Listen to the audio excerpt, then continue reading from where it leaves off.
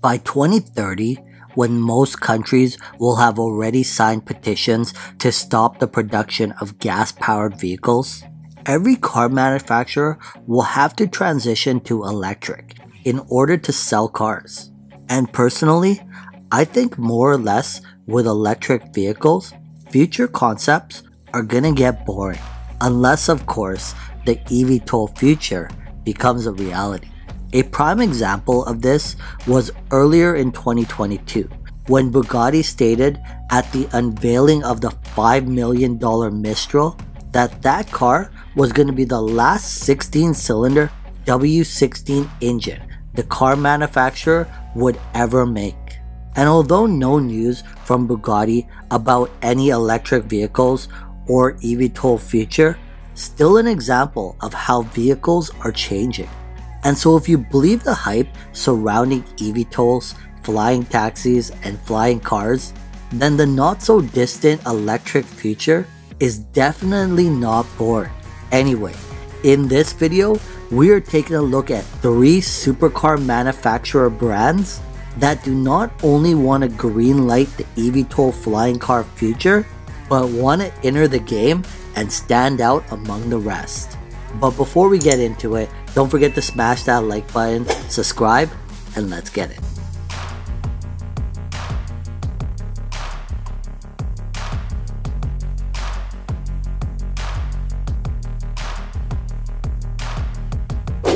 So the first car manufacturer we're talking about today is Rolls-Royce.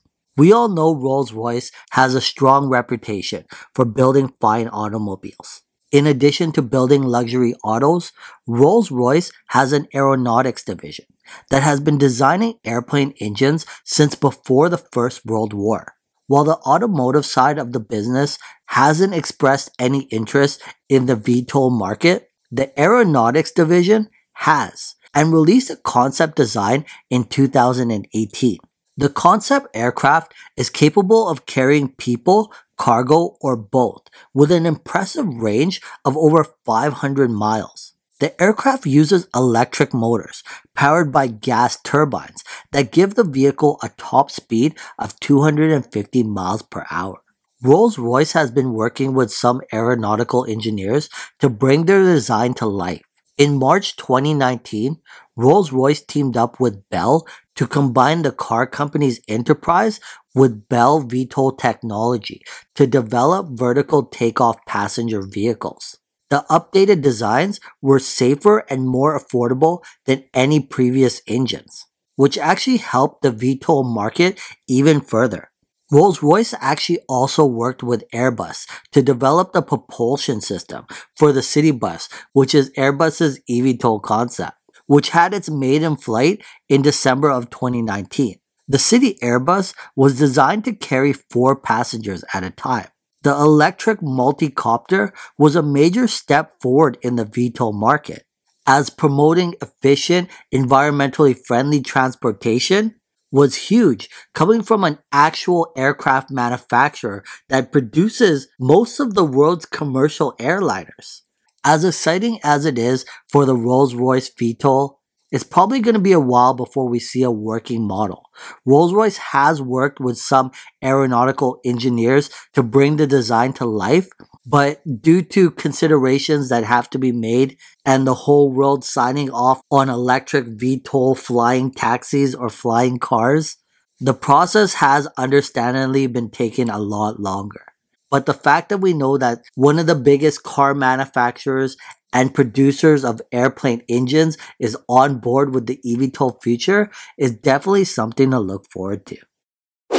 The next supercar manufacturer we're taking a look at is Porsche, who actually teamed up with Boeing to explore whether or not there would be a market for flying taxis. Although the two partners had their work cut out for them.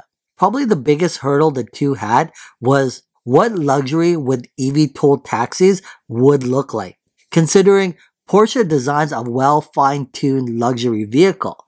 And if they were to step into the EVTOL flying taxi, flying car feature, they would definitely need to stand out. Well, given the pictures we've seen so far, I think they've done a pretty good job. And if they could definitely determine how to deliver, I think it would definitely be profitable for the two to partner.